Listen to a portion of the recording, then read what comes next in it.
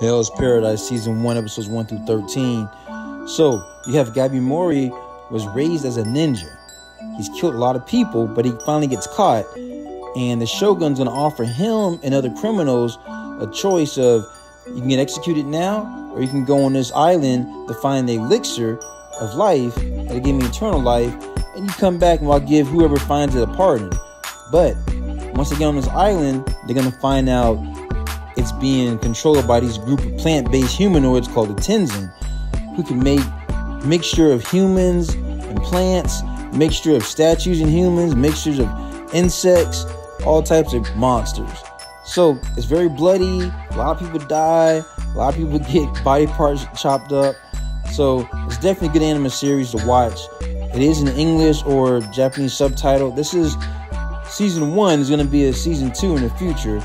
This is a very good TV series. I recommend it.